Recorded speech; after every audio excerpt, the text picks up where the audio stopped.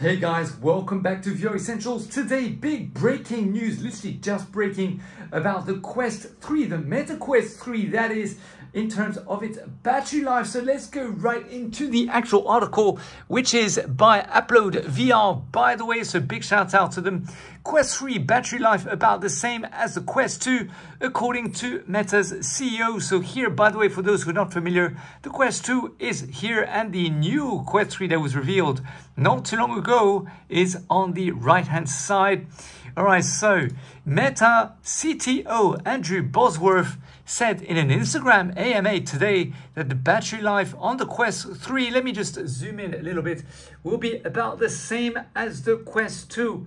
So basically, at the moment, the battery life, I believe, is around 2 hours. Leave a comment below, guys, if you have a Quest 2. Love to know how long does it last for you. And also, does the battery last as long as it did when you first purchased your Quest 2? Or do you find that the battery life has substantially, no longer the same? So maybe it was 2 hours before, but now it's about 1 hour and a half. Let us know in the comments below how the battery life, if it's been depleted or not. We'd love to know all these details, guys.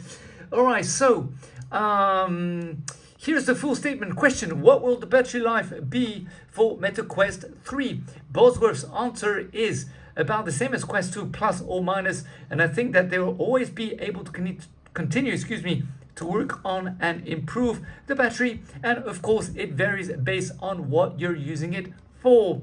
So of course, if you're using a very simple app like maybe watching a movie or just doing something very easy, then obviously the battery life will last longer than if you use it, for example, Walking Dead, or just some kind of app that requires a lot of power. For example, Half-Life Alyx on PC VR, of course. If you're going to be streaming it to PC VR, this also, of course, will eat more of the juice of the battery. But as I said, left to know how long, roughly it lasts, and whether you've seen any substantial battery changes as you've been using your Quest for the last, let's say, year or even 2 years, let's say. All right, let's go back to the actual article.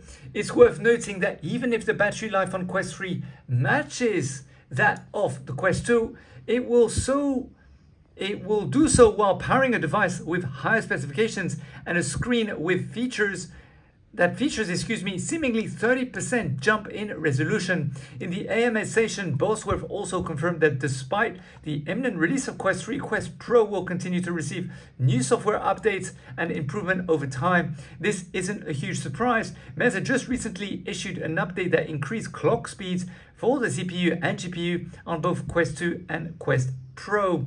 So of course, guys, we know that for the Quest 2, there's been a relatively huge jump in CPU and GPU usage in terms of the clock rates inside of the headset.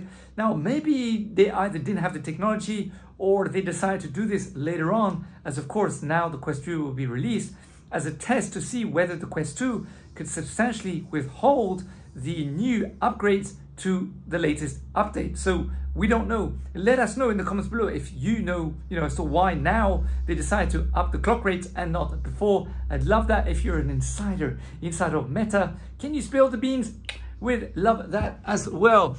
All right, so however, Bosworth later suggested that the inclusion of depth sensor in Quest 3 could result in improvements to the computer vision depth model used on depth sensor less Quest Pro. So again, we know that there's going to be a depth sensor inside of the Quest 3, which is great. So in terms of the battery life, it's great to see that basically the way it's going to be running is still 2 or 3 hours or so, despite the modifications of the Quest 3, which of course is more powerful. So if it was the same as the Quest 2 but a new battery, then obviously it would run for more. Maybe it will run for 4 hours. Who knows? I'm not an expert. I'm just saying that the new technology of the battery that they're putting in the Quest 3 could be better than the Quest 2. Therefore, if it was on the Quest 2, then the Quest 2 would run for longer. So it makes sense that, at least it's still able to get it for about 2 hours, despite the actual upgrades to the Quest 3. All right, let's go back to the article very quickly. Bosworth, one thing that happens when you have a depth sensor is that you have additional source of truth. And so sure, the experience that you have in a headset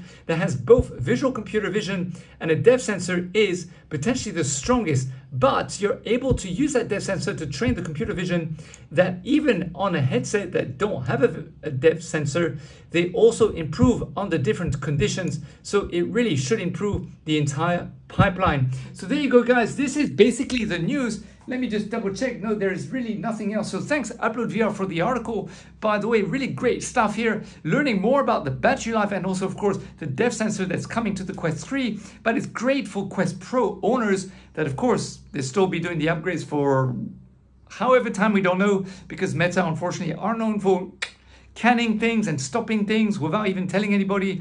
So, you know, just saying, you know, sorry for those who have a Meta Quest Pro. Also, the fact that your price was slashed by how much? 500 or 600 US dollars. So, you know, it most probably wouldn't have been very sensitive issue, I think so. But do leave a comment below. Let me know your thoughts about all of this. All right, guys, until next time, smash the likes, hit the notification bell for more to be notified about all the breaking news stories that will be coming off on the channel, and the likes also, of course, so that we can grow the VR Essentials community. All right, until next time. Take it easy, guys. See you later. Bye-bye. Bye-bye.